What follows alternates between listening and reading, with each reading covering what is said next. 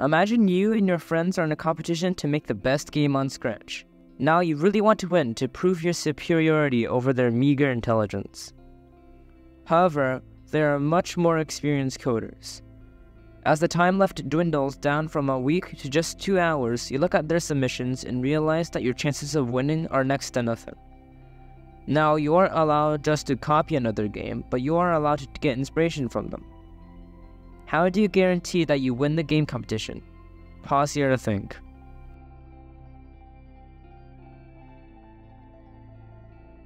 Now, the key information here is that even though you're not very good at coding, you do have access to the internet. You could look up some general guides, but you realize that you won't have enough time. After a long think, you finally come up with an idea. You go to YouTube and search up Griff Bash tutorials. After a bit of thinking, you decide to follow a platformer tutorial series. 2 hours later, you now have a finished game, and you submit it.